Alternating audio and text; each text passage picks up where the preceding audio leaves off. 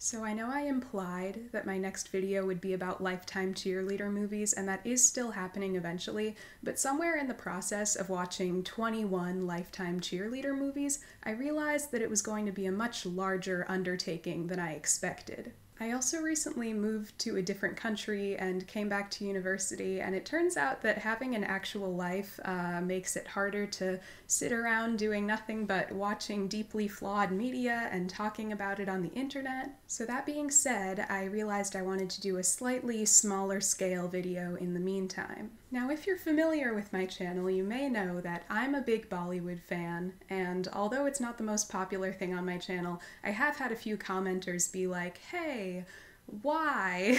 Why do you like this? And I think being a white Bollywood fan does kind of beg that question, because truthfully, Indian cinema is largely not very popular with or even very accessible to a non-Indian audience. I do think part of it has to do with a larger problem of Western people historically not being that interested in art from the global south, at least not beyond maybe a very superficial aesthetic interest, but other parts of it arguably stem from the actual nature of Indian cinema itself. For most of its history, the Indian film industry hasn't really concerned itself with marketing films to non-Indian viewers. There are exceptions. Weirdly enough, the Soviet Union was really into Bollywood for a few decades, and in more recent years, China has been giving Bollywood a lot of business. But generally, when Indian films release internationally, which many of them do, they're usually aiming not at non-Indians, but at the Indian diaspora,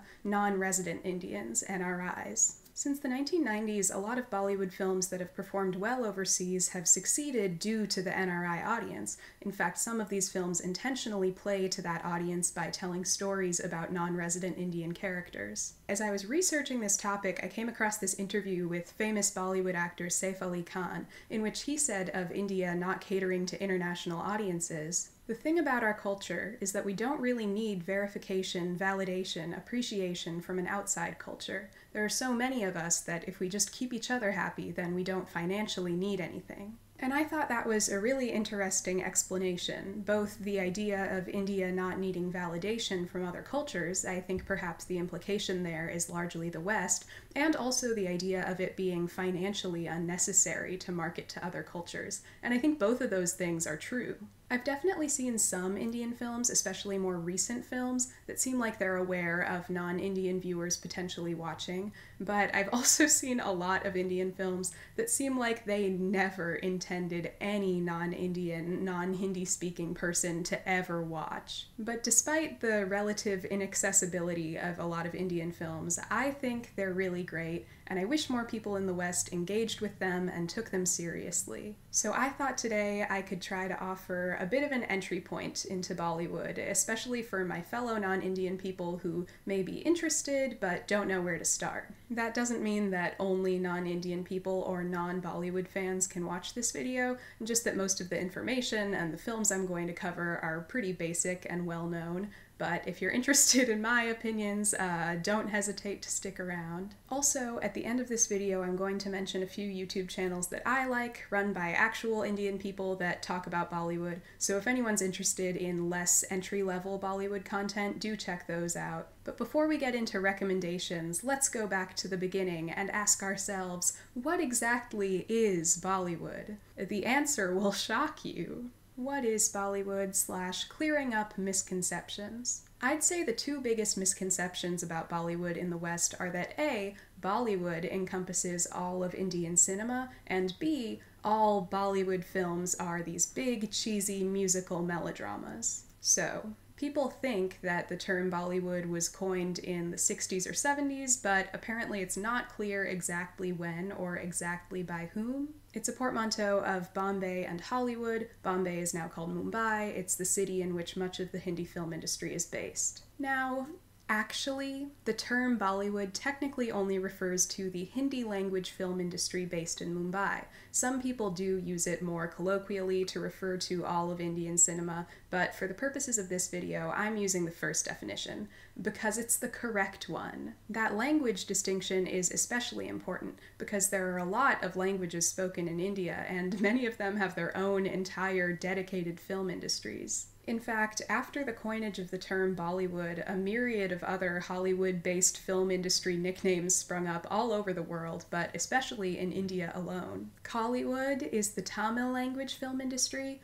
Tollywood is the Telugu film industry, or the Bengali film industry, depending on who you ask. Mollywood is the Malayalam film industry. Dollywood or Gollywood is the Gujarati film industry. Bojiwood is the Bhojpuri film industry. And don't forget about Ollywood, Dollywood, Chollywood, Sandalwood, Coastalwood.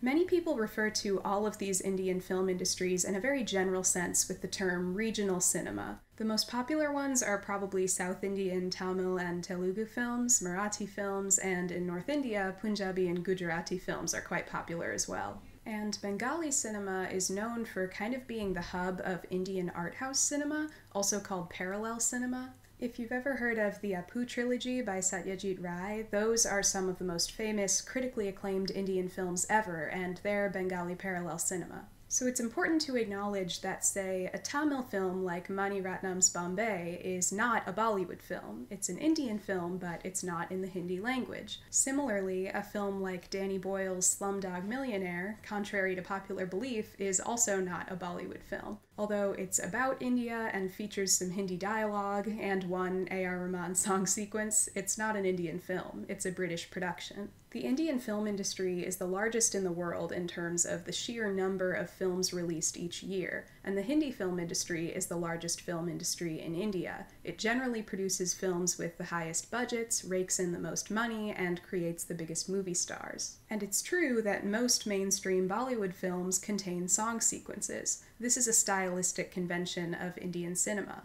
According to K. Moti Gokul Singh and Vimal Dissanayake in Indian Popular Cinema, A Narrative of Cultural Change, the distinctiveness of Indian cinema has 6 major influences: the Ramayana and the Mahabharata, classical Indian theater, Indian folk theater, Parsi theater, Hollywood, and most recently, musical television like MTV. These art forms were and still are particularly influential when it comes to the incorporation of music into the Indian film. Now, I'm hesitant to call Indian films musicals because the way that Indian musical films are musicals is very different from the way that Western stage and screen musicals are musicals. In most Western musicals, at least the good ones, the songs are very much interwoven into the story and exist to move the plot along.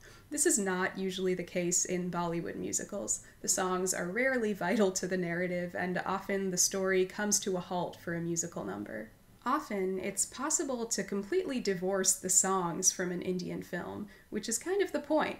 These songs are created to be played on the radio and achieve success outside of the film. Interestingly, this is comparable to early Hollywood musicals, but not so much Western musicals today. You could take Gungaru out of War, but you couldn't take Beautiful out of Heathers the Musical.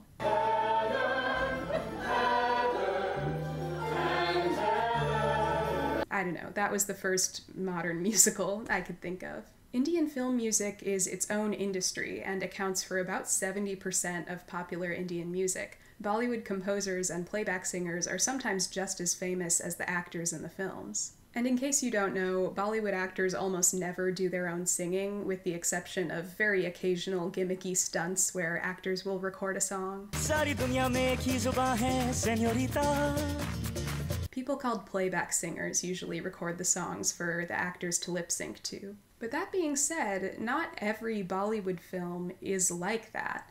Even within the realm of really mainstream commercial Hindi cinema, some films only include songs diegetically or in montages, and occasionally, increasingly nowadays, some don't feature song sequences at all. This is even more common in smaller scale, independent Hindi cinema, which is often where you'll find more down-to-earth, art house style films. It's also worth mentioning that the musical, romantic, comedy drama film is far from the only genre in Bollywood.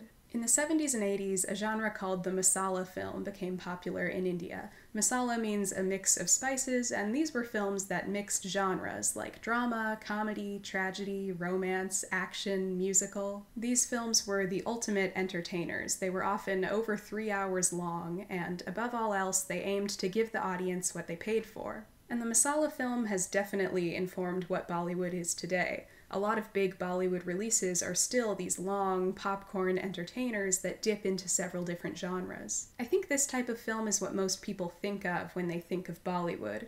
But what a lot of people may not realize is that there are Bollywood horror movies, sci-fi movies, action movies, social issue dramas, etc. And yeah, often even those movies will feature random dance numbers and ridiculous melodrama, but you get the point. There's variation. All this to say, I'm always a little skeptical of people who are immediately very dismissive of Bollywood.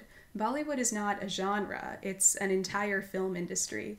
It's not like saying you don't like horror movies or something, it's like saying you don't like German movies. I think Indian cinema has a lot to offer, and now that I've given you a very general overview of the industry, I'd love to share a few of my personal favorite Hindi films with you. I've organized these films into two categories: unironically good movies, films that I feel need little to no disclaimer and are especially accessible to viewers that haven't seen any prior Indian films, and films that I would take with a few hefty grains of salt. These are films that I really love, but admittedly maybe have some dated elements or elements that are a little culturally different, anything that I feel the need to explain to people. So without further ado, let's list some films in chronological order.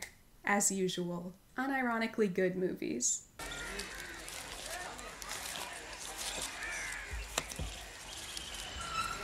किधर जाता है? जा बम्बई जा यार, hero बन के यार। Salaam Bombay has the distinction of being one of only 3 Indian films ever to be nominated at the Academy Awards. They've only been nominated in the foreign language category, and none have ever won the award.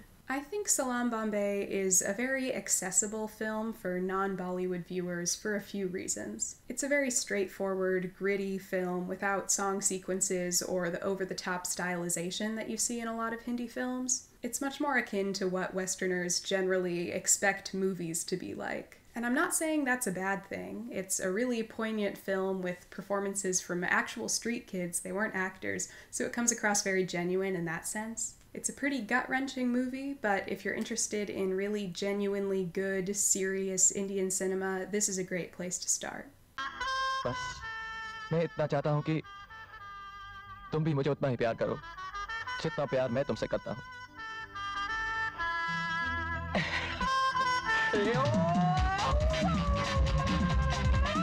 Okay, a bit of a shift here. Kabhi Haan Kabhi Na is a much more Bollywood-y film. It stars my king, Shah Rukh Khan, and it's a coming-of-age story about a young trumpet player who's constantly down on his luck, largely due to his own poor character. He's lazy and often disappoints his father. He's in love with a girl who's in love with someone else, and he tries some pretty underhand methods to try and steal her away. This film was unique for having a protagonist who was kind of a flawed loser.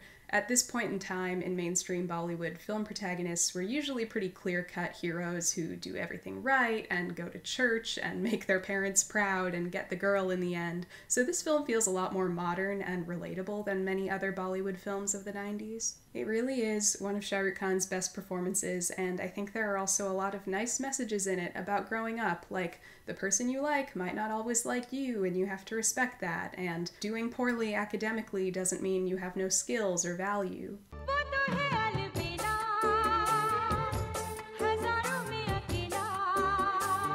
I know those aren't necessarily revolutionary ideas, but they were pretty nuanced for Bollywood at the time. It also has great songs that I still listen to all the time.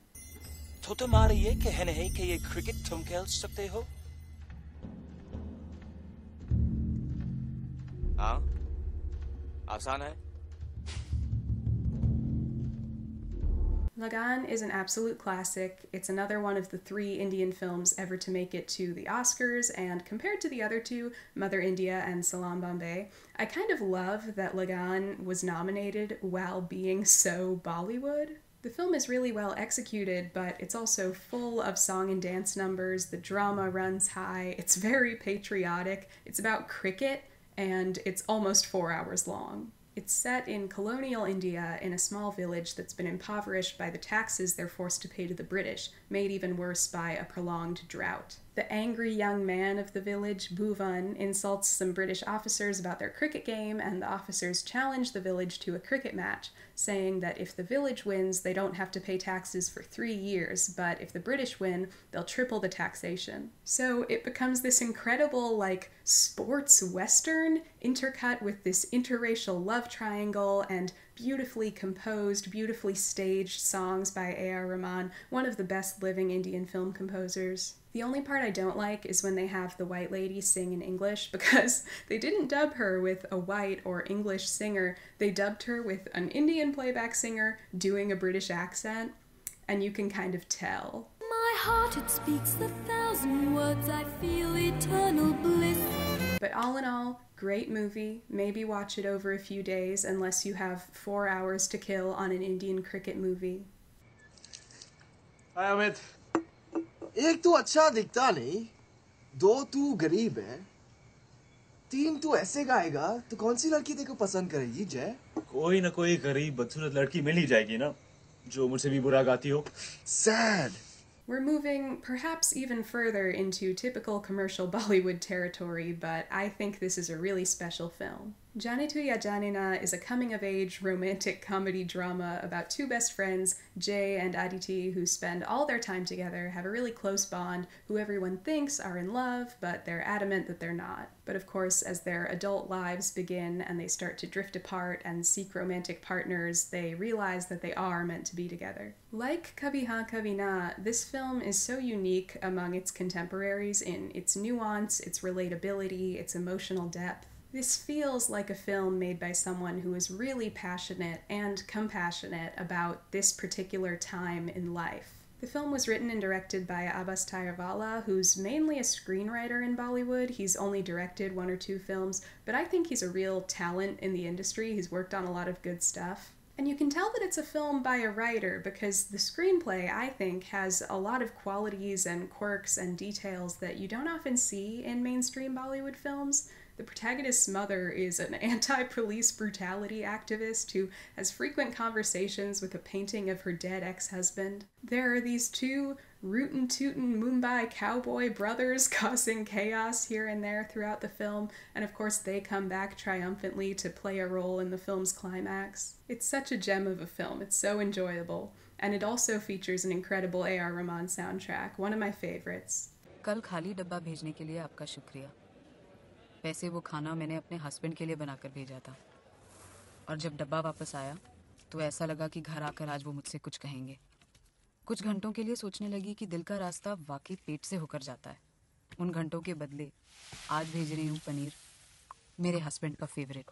Moving back into artsy Hindi cinema, we have The Lunchbox. I think this film would be a good Bollywood movie for people who think they don't like Bollywood movies. Because like I said about Salaam Bombay, this film doesn't have song sequences, it's very grounded in reality, it's sad, it's beautiful, it's serious, it looks good. It probably should have been India's submission to the Oscars in 2013. It probably would have had a better shot than this Gujarati film they submitted that year. But I haven't seen The Good Road.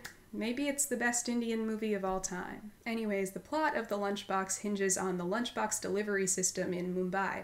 Basically, these workers called dabawalas run this intricate service that delivers lunches from people's homes or restaurants and then take back the empty lunchboxes at the end of the day. In the film, a woman in an unhappy marriage tries to win back her husband by making really nice lunches, but there's an error in the delivery system that results in her lunches being delivered to a widower played by the late great Irfan Khan. They start to exchange letters through the lunchbox and this romance blossoms. There's not much I want to say. I think it's best to just watch it. Like I said, this one is probably good for people who aren't really into the over-the-top style of mainstream Bollywood. The writer-director, Ritesh Batra, is really good, and he's even crossed over and made a couple films in the West, so far mainly about old people romance, I think.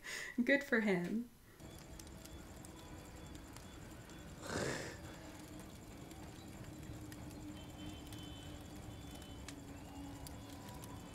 साला ये दुख का खत्म नहीं होता बे. I consider this one to be in a similar category as the last. It It's kind of neo-realist, and something I like about it is that it tackles poverty in India in perhaps a more modern, nuanced way than your average Indian slum movie. It deals a little more with the intersection between poverty and things like caste, sexism, police corruption. It tells two concurrent stories, one of a young woman who is caught having premarital sex and blackmailed by the police, and one of a young man from a lower caste who falls in love with a wealthy girl. Notably, Masaan is the debut of the actor Vicky Kaushal, one of my faves. Vicky is a great actor, he's so likable. I think he's especially good at crying in his movies. I will really see anything for Vicky Kaushal. I saw a pretty bad Hindi horror movie called Boot Part 1 just because it starred Vicky Kaushal. Anyways, this is still his best film, and again, I'm sure it would work well for people interested in Indian cinema, but not so much the ridiculous Bollywood conventions. Check it out. A Few Grains of Salt movies. Now let's move on to the films that I love, but I do not show to anyone without at least a few disclaimers. पलट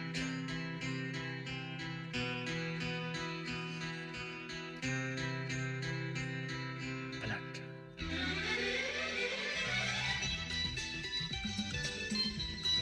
DDLJ is about two non-resident Indians, Raj and Simran. Simran is a very obedient girl. She always aims to please her parents, especially her father, but she convinces them to let her go on a trip to Europe with her friends before she has to enter into an arranged marriage in Punjab. On that trip, she meets and falls in love with Raj, a lazy, privileged London boy, so of course Raj has to follow her to Punjab and rescue her from her arranged marriage. Alright, this is the ultimate Bollywood movie. DDLJ pretty much invented the 90s and 2000s Bollywood landscape. It was the blueprint. This movie was so popular and stayed popular for so long that it has been running at this one theater in Mumbai continuously for 26 years. They never stopped showing it. But the reason this film is on my grain of salt list is mainly because it's much more of a cheesy, melodramatic Bollywood movie, and there are a couple of things in it that haven't aged so well. It was very common in Bollywood in those days, and to an extent it still is, to have these love stories that are like boy meets girl, boy harasses girl to an ungodly degree no matter how much she asks him to stop, girl finally gives up and lets him marry her. But like I said, DDLJ is ridiculously iconic. If you really want an authentic Bollywood education, this is probably a good place to start. And the overall impression is very romantic. It was one of the first films to feature the iconic romantic duo of Shah Rukh Khan and Kajol. They've done several films together. They have so much chemistry. There are a lot of great memorable moments and lines, and again, a great soundtrack. मैं कुछ समझा नहीं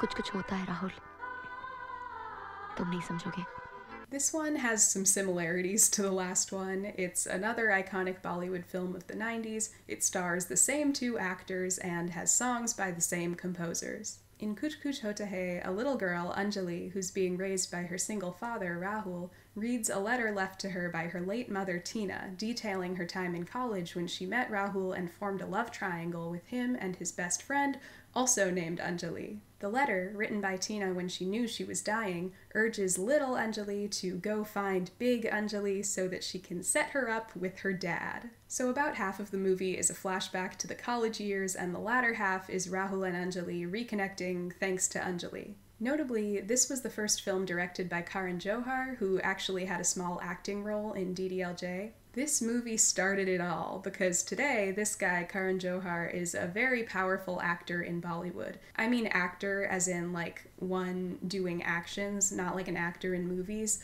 but I can see how that might have been confusing. I actually think he is a good writer and director. I think sometimes, especially in his more recent work, he can be a little ostentatious, a little overconfident maybe, but when he focuses on the story and the characters, I think he can create some really effective cinema. Kuch Hota is definitely my favorite film of his. I think it's the most consistent, the most well-paced.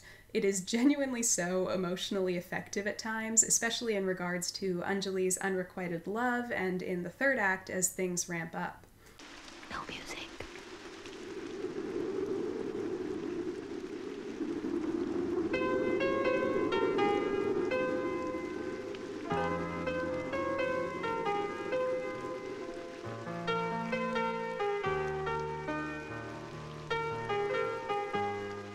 It's definitely extremely goofy. Johar's films are really over the top and stylized, but that's one of the things I love about them. Hey, watch where you're going, young man.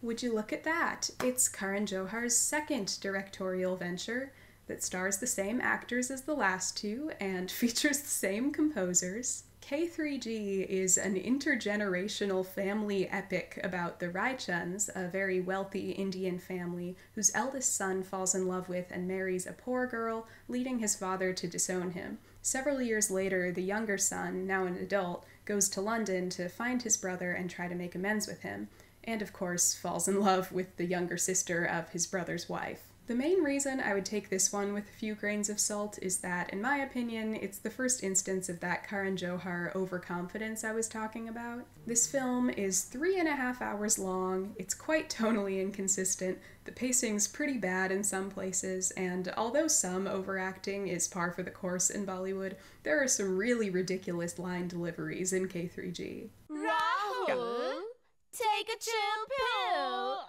And don't get me wrong, I love it. It's so funny. There are lines from this movie that I still quote all the time, mostly from Kareena Kapoor's character Pooja. I'm a little fat. Fat? PHAT. Pretty hot and tempting. मेरे साथ prom जाने के लिए तुम सबको 3 departments में brilliant होना चाहिए. And that is good looks, and good looks. What are we waiting for? Christmas? But I realize that this could be alienating for some viewers if they're not familiar with Bollywood or aren't into that sort of style, so you know, salt. Namak. And wouldn't you know it, this film has a great soundtrack.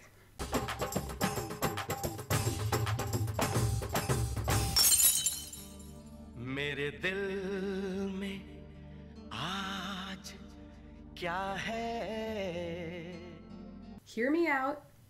If you're a Bollywood fan watching this video, hear me out. Mujhse Dosti Karoge gets a bad rap, okay? People act like this is a bad movie, and it's really not. Compared to the other popular Bollywood films of the time, I would say it's about as good as the good ones. Mujhse Dosti Karoge follows 3 childhood friends, Raj, Pooja, and Tina, which is confusing because those are all character names from movies we've already talked about, and they're all played by actors from movies we've already talked about. Anyways, as kids, Raj loves Tina, but Pooja loves Raj, and Tina doesn't really care about Raj, so when Raj moves to England, he asks Tina to email him, but she doesn't care, so Pooja writes him pretending to be Tina, so when they reunite as adults, Raj thinks he's in love with Tina, but really for all these years he's been talking to Pooja, but then Tina starts to fall in love with Raj, and they get engaged, but eventually Raj finds out that it was Pooja writing the letters, so Raj and Pooja fall in love, but they don't want to hurt Tina, so they keep it from Tina, which is very sad for Pooja.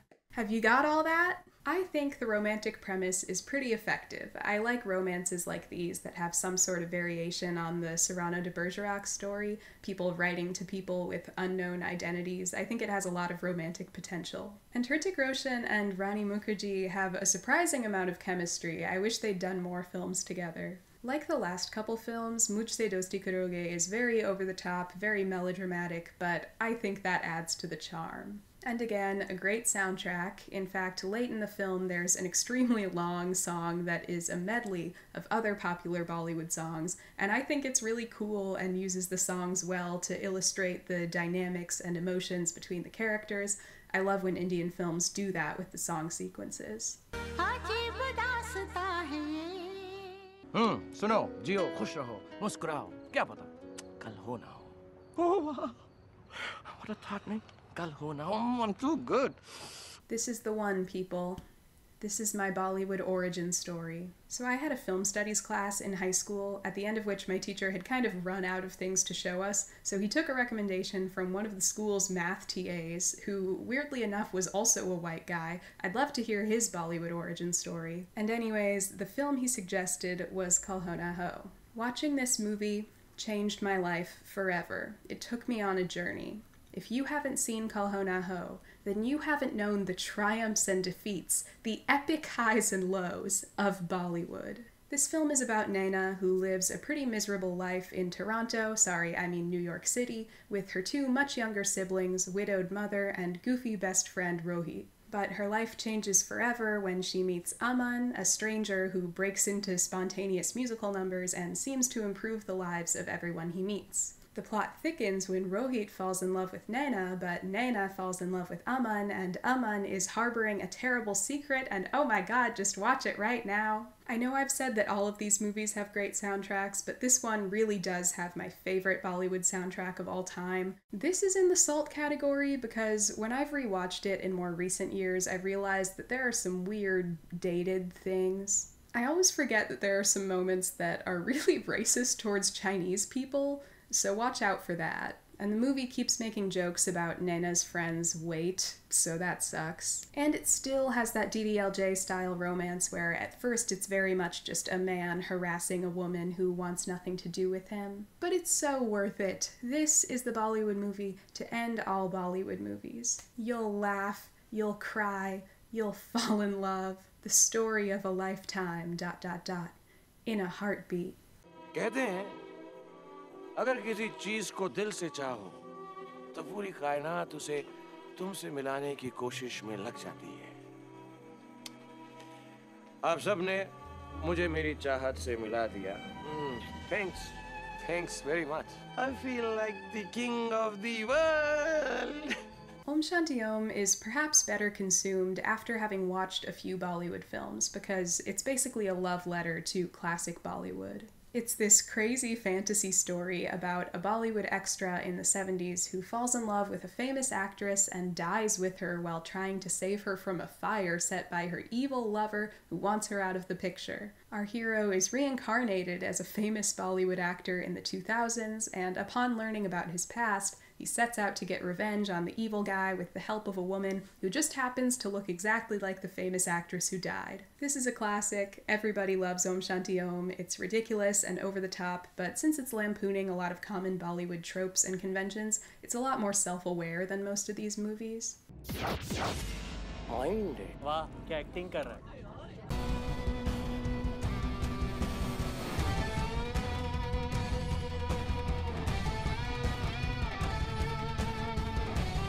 Even though this isn't technically my favorite film on this list, honestly, if you only end up watching one film I recommend, I want it to be War. War is an action film that I think I saw 4 times in theaters. It's a spy thriller about Khalid, a young RAW agent. RAW stands for Research and Analysis Wing. It's a real agency. I think it's kind of like the Indian CIA. Khalid is the son of a famous RAW trader, so he's very eager to prove himself and prove that he's not like his father. He ends up working for Kabhie, his father's old partner, who distrusts him immediately, but they eventually bond and become close friends. But oh no, Kabhie has gone rogue! Can Khalid figure out what's going on? This movie is so funny and entertaining. It's definitely a little derivative of the Mission Impossible series in terms of its style and some of its action sequences, but I really don't think that takes away from the experience. And furthermore, can Tom Cruise say he's ever brought one of his action movies to a halt to perform an impeccably choreographed dance number?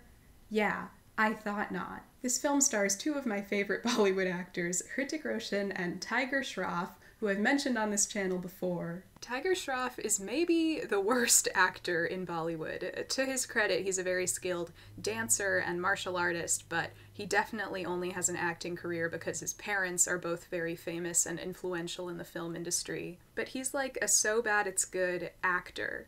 I cannot take my eyes off him when he's on screen. Tiger Shroff, mon amour. He's so bad at acting, and I love it, but to be fair, he definitely gives his best performance in this film, and he really is skilled when it comes to dancing and stunts, so I'll give him that. I just find it endlessly entertaining to watch the little quirks of his acting performances. And guys, I have to say it, of all the films on this list, this one is definitely the most unintentionally homoerotic. It's not just me, okay? This is like one of the main things that people took away from this movie. You can't tell me war isn't a romance. This film is incredibly fun. I think some of the action sequences are actually pretty cool. There are only 2 songs in this movie, but they're both really well done with really cool choreography and staging. It's like they managed to distill all of the most cliched but entertaining elements of the action genre and put them together into one perfect movie. Please watch War, I'm begging you, and also write some fan fiction about the main characters so that I can read it.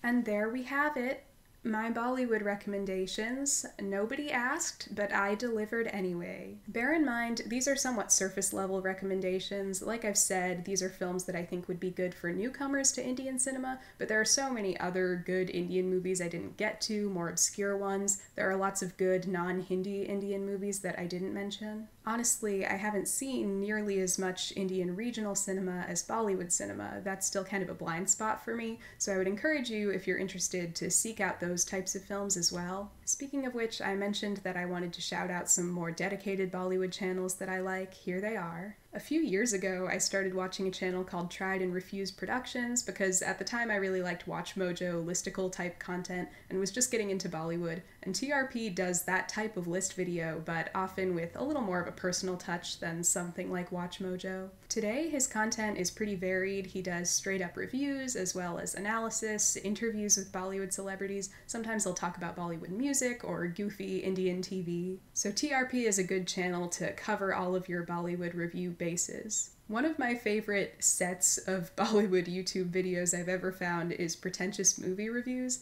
This was a series done by comedians Kanan Gill and Biswa Kalyan Rath. On Pretentious Movie Reviews, they would do very funny reviews of really terrible Bollywood movies or occasionally just popular Bollywood movies like DDLJ. Sadly, they stopped doing these a few years ago. I think they've both moved on to bigger and better things, but these videos are definitely worth a watch. There are jokes from these videos that I still think about all the time. This week's movie is which calls for a slight change in costume. And more recently, I came across a smaller channel called Cherry Bepsi. She does media criticism videos on a number of topics, actually mostly not Bollywood, but she has done a couple Bollywood videos, and I think they're really good, especially probably for people new to Bollywood. And the other videos are good too. I think we likely have very similar audiences, so if you like my videos, you'll probably like her videos. By the way, all of these channels make content at least primarily in English. Some of them might have a sentence of Hindi here and there, but should be pretty accessible for English speakers. I just think if I'm gonna be a white Bollywood fan telling you what Bollywood movies to watch, I should probably at least point you towards some actual Indian Bollywood fans who can also tell you what Bollywood movies to watch. Like I hope I've made clear, I really love Hindi cinema, and I think it deserves a lot more attention from non-Indian audiences. It makes me sad that a lot of people seem to swear it off immediately just because of this cool boy aversion to cheese and outward displays of emotion, but that's probably its own video essay. I hope you enjoyed this video. I like how I said that this was going to be the small scale video to tide you over for the larger scale video, and then I wrote 12 pages of script. But such is the nature of being annoying. Do let me know if you plan to watch any of these movies. If you're already a Bollywood fan, tell me your Bollywood recommendations. Tell me your non-Hindi Indian movie recommendations. Stay tuned for that Lifetime Cheerleader video. It will happen. And subscribe to this channel. What are you waiting for? Christmas? What are we waiting for? Christmas?